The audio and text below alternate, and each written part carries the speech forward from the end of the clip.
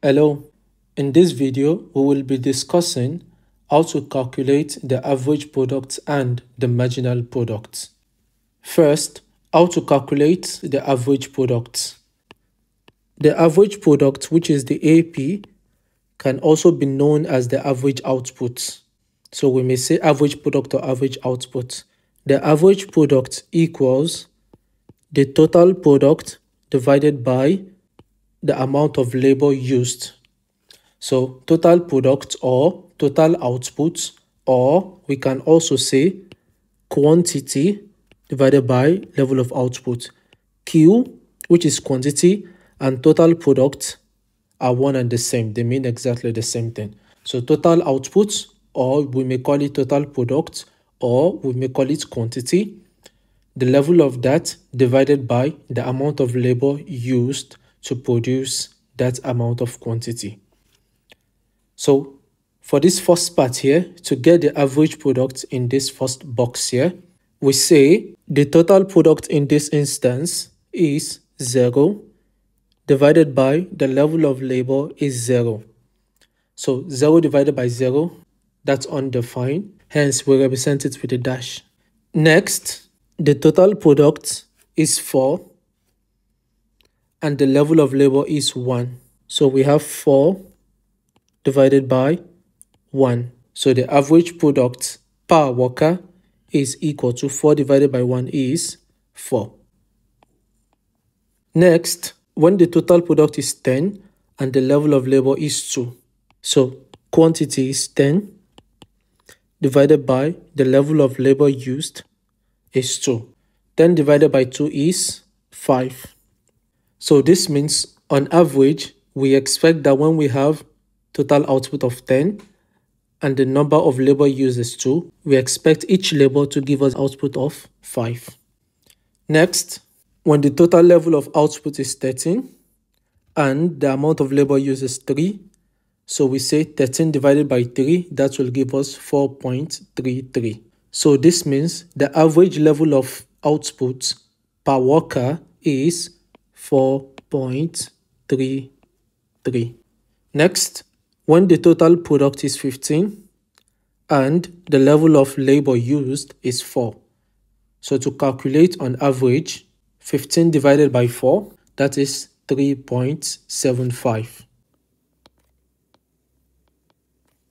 And lastly, when the level of quantity is 16 and the amount of labor used is 5, to calculate the average product per worker, that is 16 divided by 5.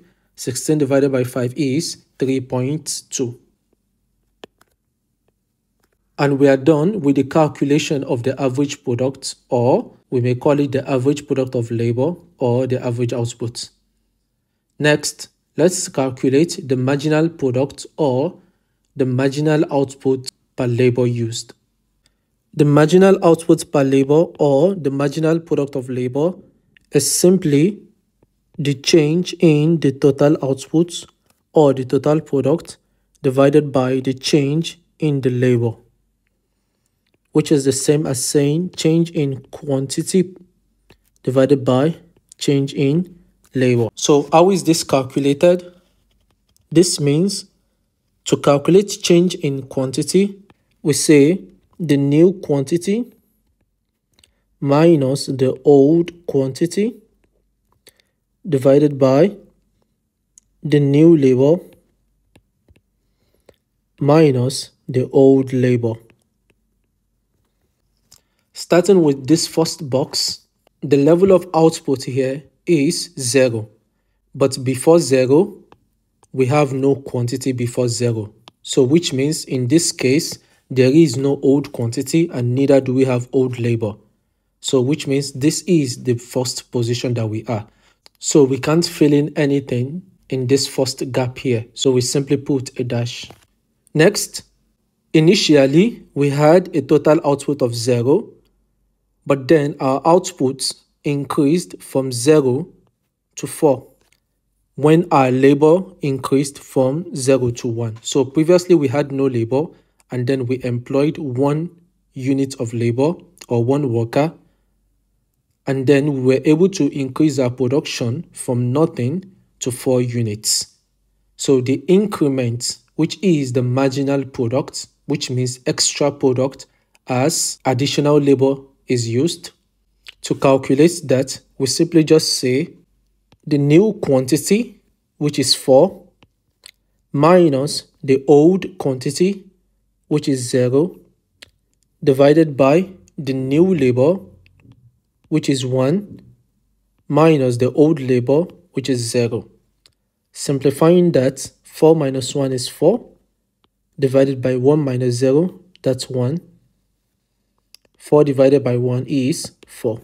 This means when the level of labor increased from 0 to 1, our total production increased by 4. So when the level of labor increased by 1 unit, the total product or the output produced increased by 4 units.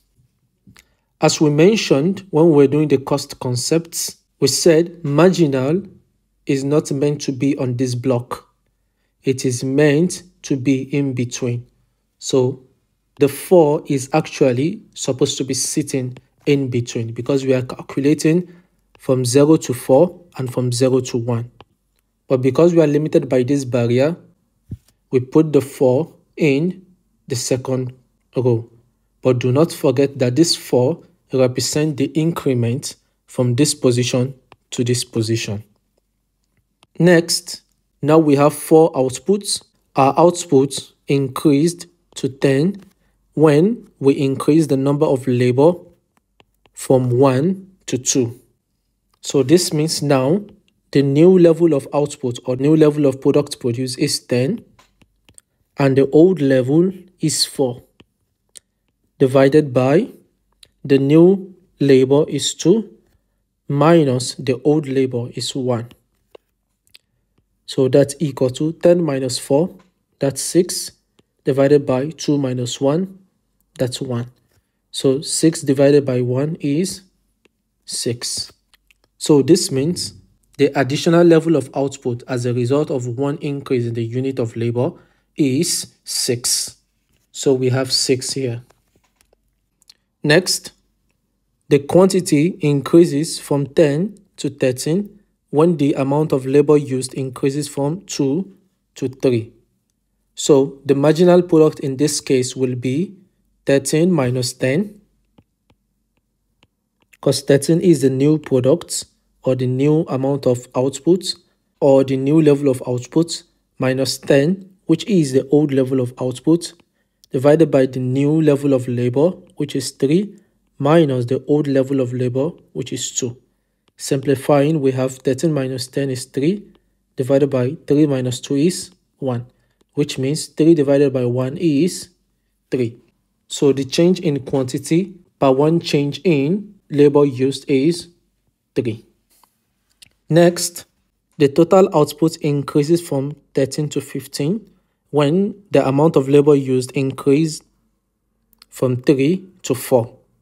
So to calculate this marginal cost, we simply say 15 minus 13 divided by 4 minus 3, and that will give us 2. So that means the change in output per 1 change in the amount of labor used is 2. Last, when the total output increases from 15 to 16 and the total unit of labor increases from 4 to 5. So to calculate the additional output per 1 additional unit of labor, we have 16 minus 15, which is 1, divided by 5 minus 4, which is 1. So we have 1 divided by 1, and that will give us 1. And this completes the calculation of the marginal product of labor. One more thing to take note of is when we calculate the marginal product, we should be able to tell if the law of diminishing return occurs and at what point does the law of diminishing return set in.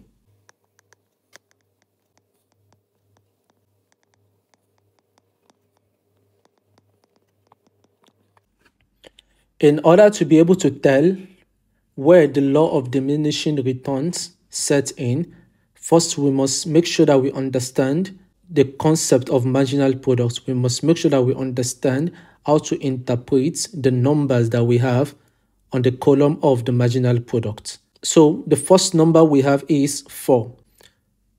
4 means that when we look at our initial level of labor, we have 0 worker and then we have 1 worker. So this means when the amount of labor increases by 1, the total output increases by 4, which makes sense because 0 worker can only produce 0 unit of output. But once we have only 1 worker, the 1 worker will produce 4. So which means the 1 worker is giving us an addition of 4. But when we introduce another worker, which means we have 2 workers, the total level of output increased to 10. Initially, when we had 1 worker was producing 4. But when the new guy comes into the business, our total product increases to 10. That means the new guy is affecting the production by giving us additional 6 units of output, which represent the second marginal product of labor that we have, which is 6. Next, when the third guy comes into the business, the third guy gives us additional 3 units. Why? Because the first worker is giving us 4 units. The second worker is giving us additional 6 units. So that means we have a total of 10 units being produced at the level of 2. But when we have a new worker, that means we have 3 workers. The total unit of output is 13. So if 2 workers are producing a total of 10, and then when they become 3, they are producing a total of 13, that means the new worker is giving us an additional 3 units of output into our production. And the same analysis can be done when we add the 4th worker. The 4th worker is giving us only additional 2 units because 3 workers are producing 13. So when we have 4 workers, we have 15. That means the new worker is giving us only additional of 2 when we go from 13 to 15. And lastly, when we have a total of 5 workers, 4 workers are giving us 15. But when we have 5 workers, then our production increases to 16. So that means the new additional worker is giving us only 1 additional unit in the production process. So the law of diminishing returns, or the law of diminishing marginal returns, sets in at the point where the marginal product of labor starts to decrease. The law of diminishing returns sets in at the point where the marginal product of labor, or at the point where the marginal product starts to decrease. So we need to check at what level of labor did we experience diminishing or a decreasing marginal product. So when we had the first worker, marginal product was 4, and then we had the second worker, marginal product was 6. So from 4 to 6, that is an increase and not a decrease. So no problem here. But when we had the third worker, marginal product decreased from 6 to 3. So previously the marginal product was increasing, that is from 4 to 6. Then when we had the third worker, the marginal product decreased from 6 to 3. And then when we go to the fourth worker next, we can see the marginal product decreased further, and then fifth worker decreased further.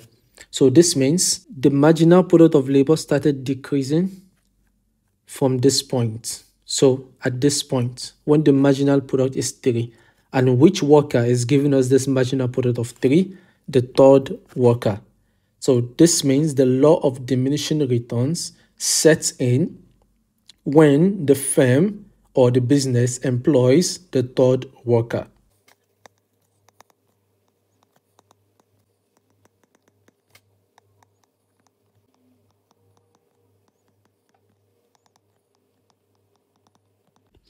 So the law of diminishing returns sets in at the point where the labor used is 3 workers or 3 units. In a separate video, we will discuss in detail the law of diminishing returns and why this problem occurs. Thank you very much for watching this calculation video. If you did enjoy it and it was beneficial, please leave it a like and do not forget to subscribe to the channel. See you in another video. Thank you very much.